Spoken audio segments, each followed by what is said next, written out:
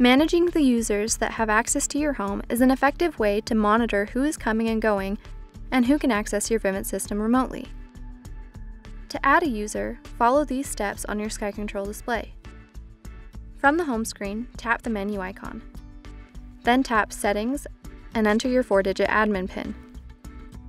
Tap Users and Permissions, and then Add New. Enter the name of your new user. Tap Done and enter a unique 4-digit PIN for the user. Enter the PIN a second time to confirm. This will be the PIN that the user will enter to disarm the system and unlock doors. To edit any of the users in your system, tap on the user's name in the Users and Permissions menu. From here, you can edit the user's permissions such as admin rights, remote access, and assign door locks. You can also edit the user's name and PIN. To invite a user to have remote access to your system, simply enter their email address and tap Send Invitation.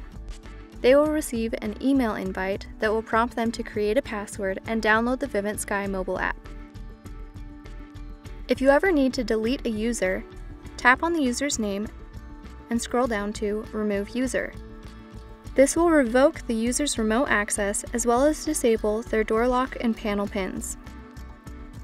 For more information, visit support.vivint.com.